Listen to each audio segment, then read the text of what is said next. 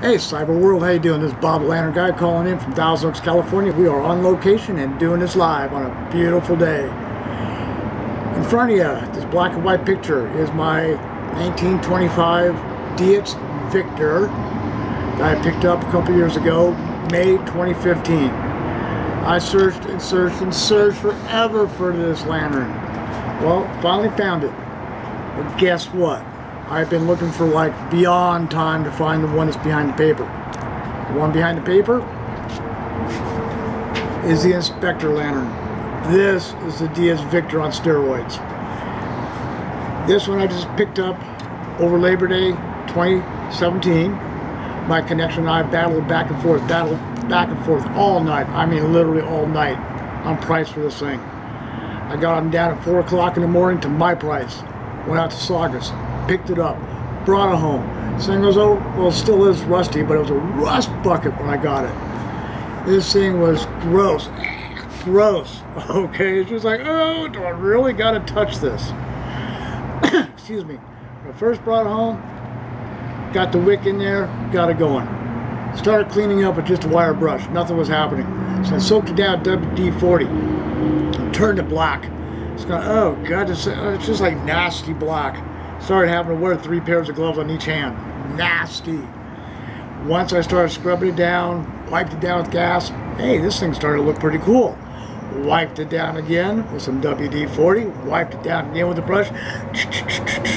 Oil going all over the place and just going, God, this is making a mess. Well, just this last weekend, 1 week to the day, I put some linseed oil on it.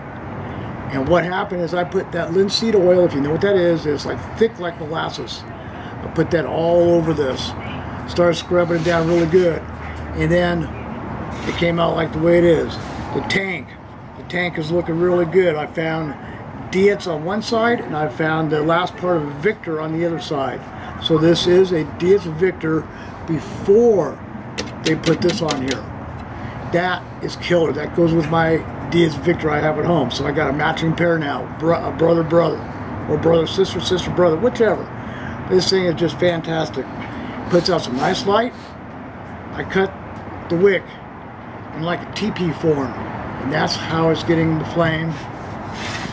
Yeah, that's how it's getting the flame the way it is. It is nice and bright, especially at 3 o'clock in the morning. All of the nice little solder spots are coming out. Once I cleaned it, they're all starting to show up. It's all looking really cool. Up across the handle here, if you can see it. Along back here where they put the metal together, all the nice little solder spots. Bracket down here at the bottom, nice. Along the bottom on the tank is looking really cool. Boy, I wouldn't be able to do this. No way on the soldering job. Because my hands are just real super shaky.